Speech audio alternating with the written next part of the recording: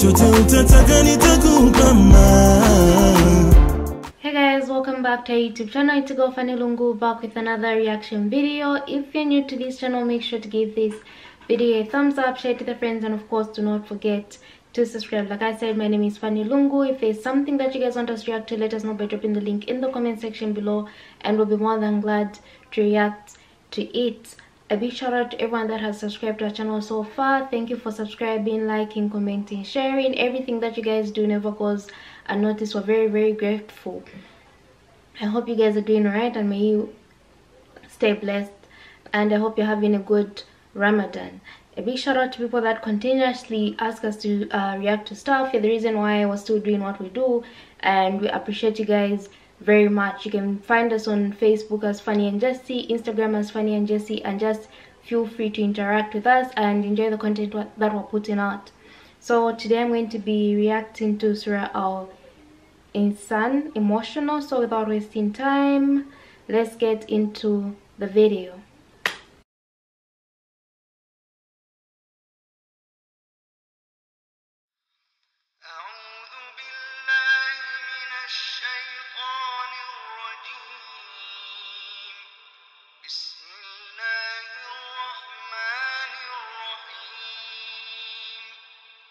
هل أتى على الإنسان حين من الدهر لم يكن شيئا مذكورا إنا خلقنا الإنسان من نطفة أمشاج نبتليه فجعلناه سميعا بصيرا هديناه السبيل إما شاكرا وإما كفورا إنا أعتدنا للكافرين سلاسل وأغلالا وسعيرا إن الأبرار يشربون من كأس كان مزاجها كافورا عينا يشرب بها عباد الله يفجرونها تفجيرا يوفون بالنذر ويخافون يوما كان شره مستطيرا ويطعمون الطعام على حبه مسكينا ويتيما وأسيرا إنما نطعمكم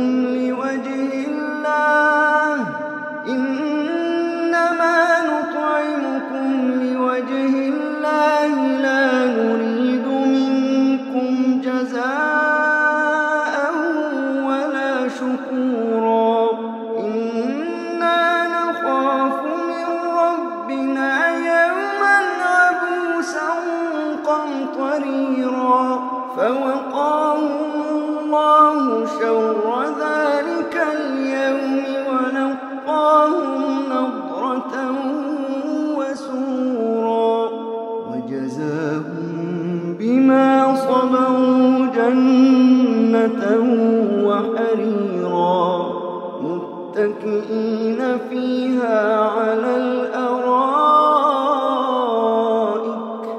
لا يرون فيها شمسا ولا زمهريرا ودانية عليهم ظلالها وذللت قطوفها تذليلا ويطاف عليهم بآنية من فضة وأكواب كانت قواريرا من فضة قدروها تقديرا ويسقون فيها كأسا كان مزاجها زنجبيلا عينا فيها تسمى سلسبيلا ويطوف عليهم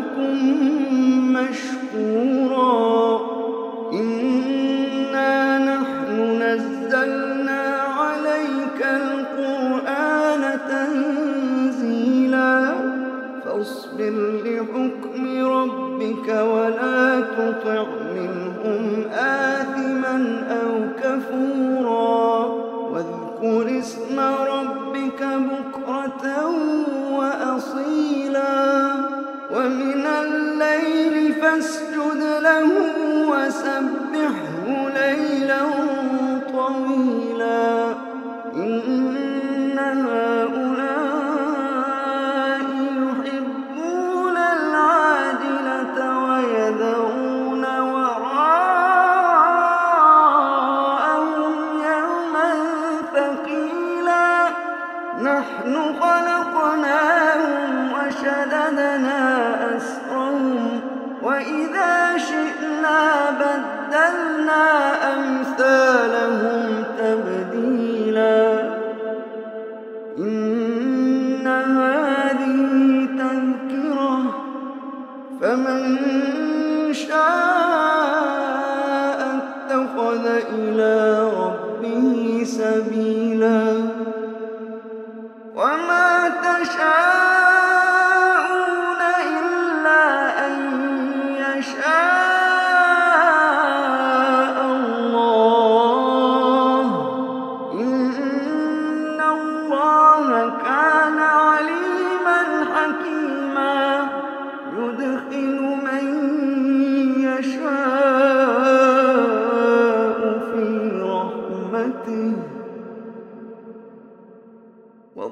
والظالمين أعد لهم عذابا أليما.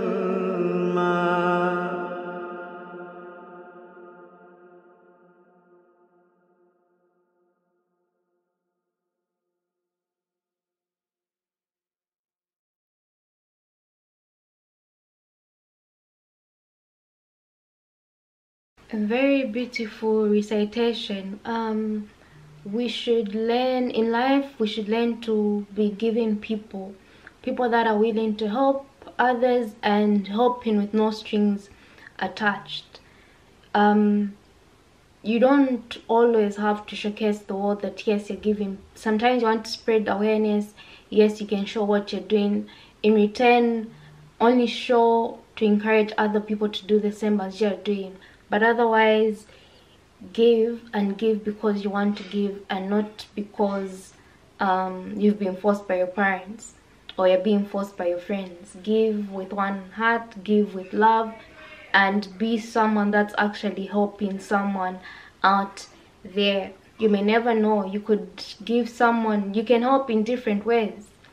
You could give someone just a notebook. Maybe they didn't have a notebook, they were struggling to get one. You could help someone with a meal and you don't even know how many days they slept without having a proper meal and anything. And you can just help someone by giving them a word of advice and encouragement. Like I said, help is in many different ways that can be offered.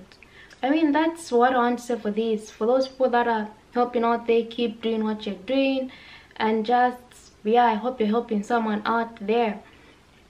And if you know you need help, always ask people to help you. Don't just say, they'll notice that I need help. No, always ask, because people can't walk around guessing, okay, this person needs help. Otherwise, you do what you have to do to help someone out there. And for the non-disbelievers, you know how the story ends. It's really up to you. But if you feel like you want to still help someone out there, then do it. Don't let anything or anyone get in your way. Otherwise, this was interesting to listen to. Let me know what you guys actually got from this message. Comment in the comment section below and I'll be more than glad to read your comments. And if you have something that you want me to react to, let me know by dropping the link in the comment section below and I'll be more than glad to react to it. Otherwise, make sure to give this video a thumbs up, share it with your friends, and of course do not forget to subscribe, and I'll see you in my next reaction video.